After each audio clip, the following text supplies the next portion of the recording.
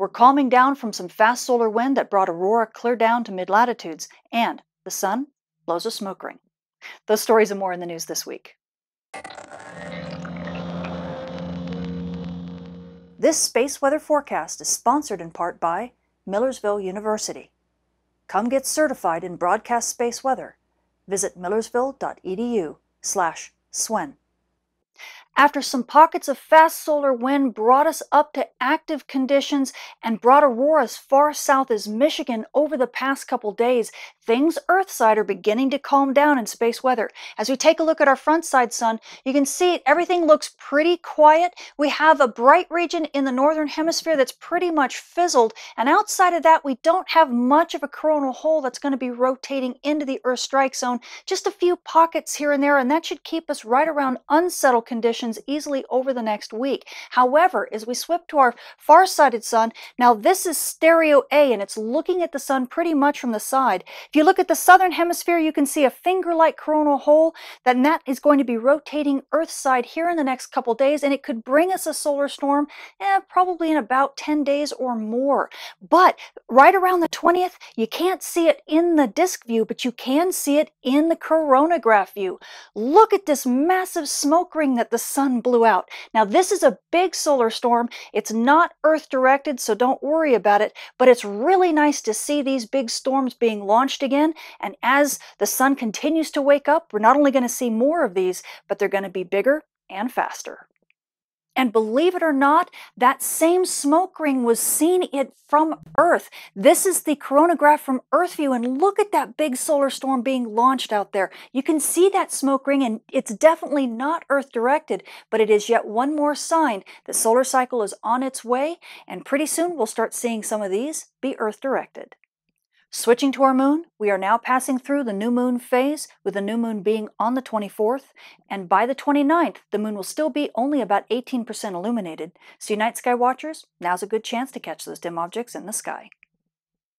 Switching to your solar storm conditions and aurora possibilities over the coming week, we are finally beginning to settle down from that fast solar wind that hit us, that brought us up to active conditions just a day or so ago. At high latitudes, NOAA is expecting unsettled conditions, but with up to about a 20% chance of a major storm. Now, mid-latitudes, we're also only expecting unsettled conditions, but we have up to about a 15% chance of active conditions, and this is going to settle down just a little bit, but it's probably not going to settle down to normal. We're probably going to stay around unsettled conditions easily over this next week. Switching to our solar flare and particle radiation storm outlook over the coming week, everything still is in the green when it comes to big solar flares. We have a spotless sun right now, so we have no risk for radio blackouts, and that should make you GPS users on Earth's dayside very happy. However, we are managing to hold on to the low end of marginal for radio propagation because the solar flux continues to stay in the low 70s. And this is good news for amateur radio operators and emergency responders. Expect these marginal radio conditions to continue easily over this next week. Now, also because we are at solar minimum, we are getting a higher cosmic ray influx than we normally would. So you frequent flyers, and this does include aircrew who fly at 800 hours annually and fly at high altitudes and high latitudes, you are in the marginal range for radiation dose, and this does include prenatal passengers. So please take this into consideration in your flight plans. So the space weather this week is beginning to calm down after some pockets of fast solar wind actually brought us up to active conditions just a few days ago and brought aurora down to mid-latitudes.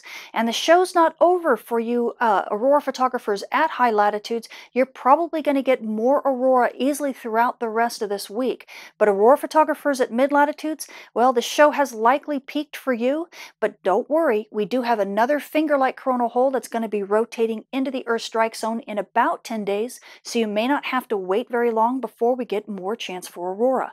Now, the other thing is that the sun put out this gorgeous smoke ring-like solar storm, and we haven't seen big solar storms like that launched very often, but it's yet another sign that solar cycle 25 is on its way, and we should start seeing these types of solar storms more frequently, and they'll start being Earth-directed to give us more chances for aurora and a lot more fun. Now, amateur radio operators and emergency responders, well, things are pretty quiet for you right now. We have a spotless sun. However, the solar flux is staying up in the low 70s, which means marginal radio propagation on Earth's dayside. So that's not so bad of news, and it should continue like this easily over the next week. And lastly, you GPS users, well, things are beginning to calm down, and so your GPS reception should look pretty good on Earth's dayside. And as long as you stay away from aurora and away from those dawn dust terminators, your GPS reception should look pretty good. I'm Tamitha Scove. Thanks for watching.